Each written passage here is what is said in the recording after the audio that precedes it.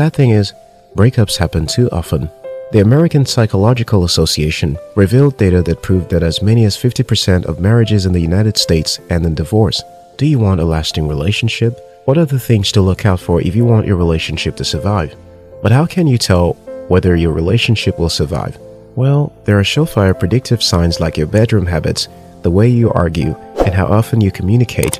Even the way you carry your day-to-day conversation can shed light on your relationship's longevity. Watch this video to discover some of the most common reasons why relationships fall apart. 1. You withdraw during arguments.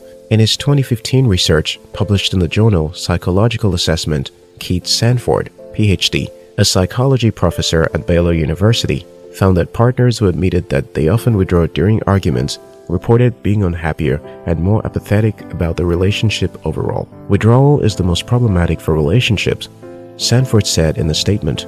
It's a defense tactic that people use when they feel they're being attacked, and there's a direct association between withdrawal and lower satisfaction overall with the relationship. 2. You're not on the same page. When Virgil wrote that love conquers all, he had clearly never been in a serious relationship. Yes, love can overcome many things, but if there's one thing that it cannot overcome, it is not being on the same page. You and your partner need to be clear about fundamental decisions like where to live, when and if to have kids, and how to save and spend money. Otherwise, the relationship will fall apart. According to Leslie Doors, a certified relationship coach in Cary, North Carolina, 67% of disagreements in a relationship never get resolved, and they don't need to. But the other 33%, if not resolved, can lead to the end of the relationship. Doris notes that these so-called deal breakers are often desires of one partner for the relationship to get more serious, personal beliefs and values, the kind of lifestyle each person wants to live, and wanting to have children. 3.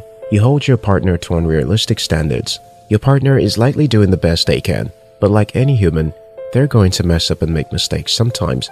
And while a supportive partner handles these slip-ups like an adult, an unsupportive one will treat their partner like they should be perfect 100% of the time, leading to frustration on both ends. When your partner doesn't measure up to something they didn't even sign up for, there's a tendency to try to change them, with no understanding that your own behavior plays a huge role, says Doris. By focusing on your partner, it allows for justification as to why they are the problem. 4. You're afraid of being alone. Many people will avoid conflict and pretend that issues in their relationship don't exist simply because they live in fear of being alone. However, this strategy backfires, as all conflicts will rear their ugly heads eventually, and by then it's usually too late to solve them. Being afraid of being alone and thus willing to accept any relationship no matter how unhealthy is another common pattern that keeps relationships from working, says Doris.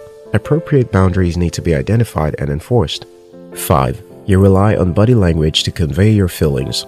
At the beginning of a relationship, couples tend to be honest and open about their feelings and emotions, but as things progress, many people doom their relationships by assuming that their significant other can and should be able to read their body language and just know what's on their mind. Where a conversation once existed, now there's silence, an eye roll, or edgy energy emitting that becomes divisive, if not ultimately crushing, explain relationship experts Greg Behrendt and Amira Rotola, authors of It's Called a Breakup Because It's Broken. Over time, we get too comfortable in our relationship, too lazy, or sometimes even become apprehensive, and we stop communicating thoughtfully with each other. 6. You compare your relationship to everyone else's. The worse things are in your own relationship, the better everyone else's relationship is going to look. But by comparing yourself, you're only going to feel worse. You're ultimately sabotaging whatever is left of your relationship. Comparison is a thief of joy, notes Behrendt and Rotola. Focus on your own relationship rather than coveting someone else's. The grass is greener where you water it, and no relationship is as flawless as it looks on Instagram. 7. You refuse to compromise. Compromising isn't just about letting your spouse choose which restaurant you go to every once in a while. In a healthy, committed relationship, to compromise is to make the conscious choice to accept each other for exactly who you are, writes Laura Schlesinger, a relationship expert and the host of Sirius XM radio show, the Dr. Laura program. If you want your relationship to last, you need to give up your need to be right and in control all of the time. 8. You don't express your emotions similarly. Have you ever found yourself crying in a fit of rage while your partner hasn't so much as shed a tear? This may be a sign that your relationship is on the rocks. A couple's meta-emotions, that is, how they feel about emotion, need to be on the same page. As marriage researcher John Gottman, PhD, discovered, meta-emotion mismatches were 80% accurate in predicting divorce. It's not about the conflict itself. It's about handling it in a complementary way to how your partner handles it. 9. You see your partner as inferior. Having contempt for your partner is one of the 4 behaviors that Gottman says is a telltale indicator of an impending divorce.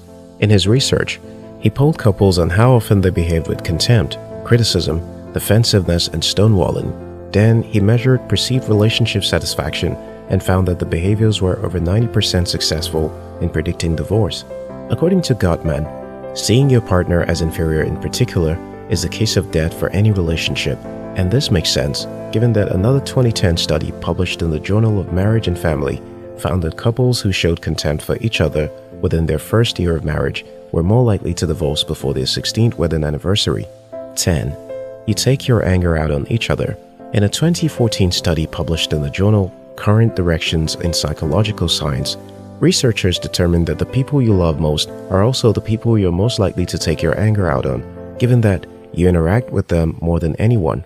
But unfortunately, what they also found is that aggression is harmful to individuals and relationships, meaning that the more you hurt the people you love, the more you risk pushing them away. 11. You're holding on to the past. It's hard to focus on the present when you're busy living in the past, and this is especially true in a romantic relationship, as your complete and undivided emotional and physical presence are required to make things work. If you want your current relationship to last, leave the past in the past and let go of the things that are holding you back. 12. You have trust issues. Trust is not an easy thing to build with someone, especially if you've been betrayed in the past, but you should have faith in the person with whom you intend to spend the rest of your life. Should you build a partnership on the foundation of mistrust, you risk losing both physical and emotional intimacy. Plus, you can also guarantee that eventually, your partner will get fed up and walk away. 13. You love alcohol, but your partner doesn't. If you love a good nightcap before heading to bed, then you should be sure that your life partner enjoys one as well. One 2013 study from the University of Buffalo found that around 50% of married couples with different alcohol habits got divorced before they hit the 10-year mark. On the other hand, partners who had similar drinking habits, whether they indulged, abstained, or consumed alcohol moderately, only had a divorce rate of about 30%. 14. Your relationship is full of secrets. Secrets are no fun, especially in a long-term relationship. And what's even worse is lying about them.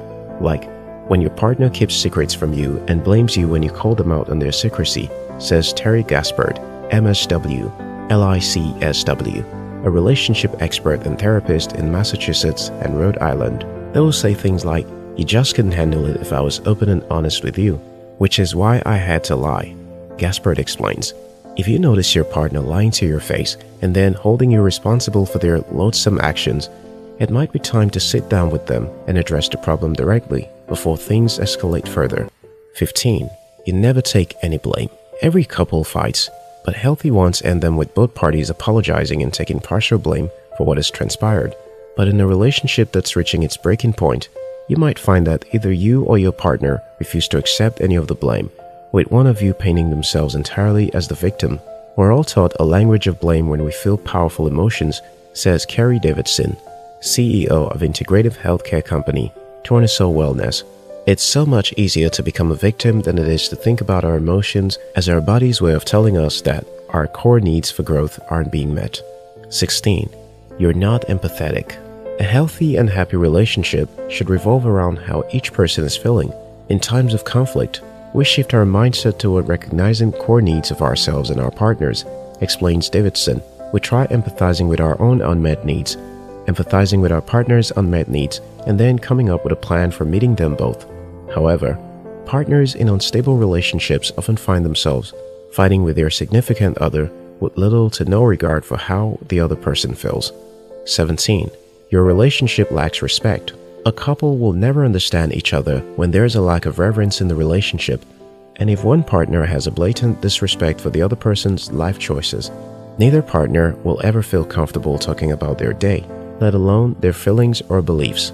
The biggest reason that I see on why a relationship does not work out is that one partner does not respect the other. says Alexis Dent, owner of wedding vow company XO Juliet.